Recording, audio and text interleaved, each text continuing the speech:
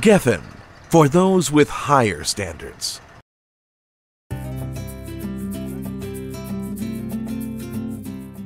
I hope you're enjoying your Pesach. It's interesting that we call it Pesach.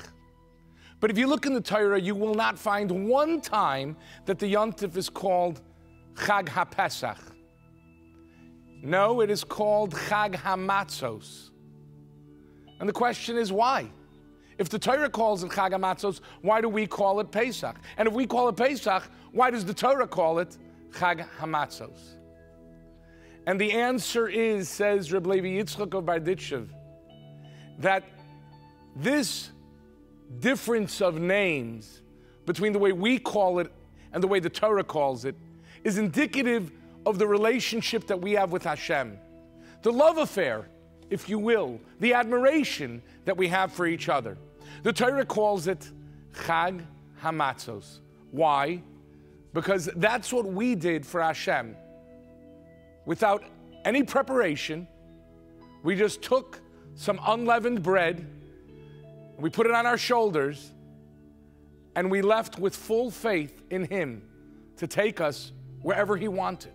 And therefore, HaKadosh Baruch Hu, the Torah, in His admiration for us, calls it the Yontif of Chag Hamatzot.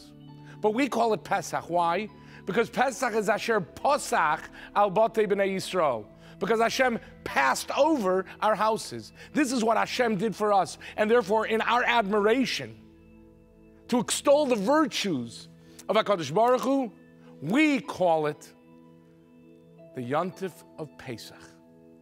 And this is also true when it comes to the seventh day of Yontif, when we commemorate Kriyas Yamsuf. We call it Kriyas Yamsuf. The Torah refers to it as V'hayom Bakata Lifneim, and the sea split before them. The Torah never calls it Kriyas Yamsuf, and we do. And the Sachachaver says, again, a similar idea. We call it Kriyas Yamsuf because there's two ways you can split something. You can split it from within, or you can split it from the outside.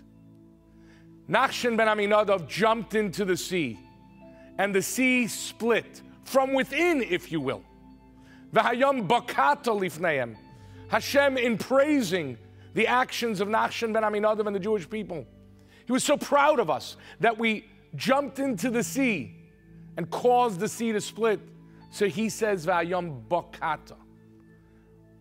But we call it Kriyas Yamsuf because we refer to it, as the great Svarim say, in Isarusa de La'ela, an awakening from above. HaKadosh Baruch Hu Kaviyachol split the sea. We are praising Him. He's the one that did it for us. You know, about 75 years ago, Rabbi Ephraim Oshri, in his Sefer Mimamakim, where he discusses the various shilas, the questions that came his way during World War II, tells over the following question that was asked. A Yid, a broken Jew, came before Rabbi Ephraim Oshri, and he said, he mumbled, Rebbe, what do I do? And Rabbi Ephraim Oshri assumed that this Yid did not have matzah. So he wanted to know, how could he fulfill the mitzvah of matzah without matzah? But then the Yid looked up. He had a matzah. You know what he didn't have? He didn't have teeth.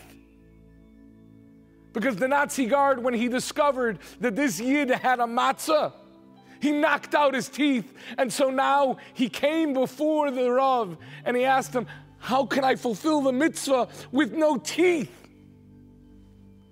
That's the love that we've displayed, that we've shown to HaKadosh Baruch Hu. And that is what the Yontif of Pesach is all about. It's the Yontif of Emunah, of faith, when we express our love and belief that HaKadosh Baruch Hu, just as He took us out of Mitzrayim, will one day very soon take us out of this galus as well. Have a great Yontif.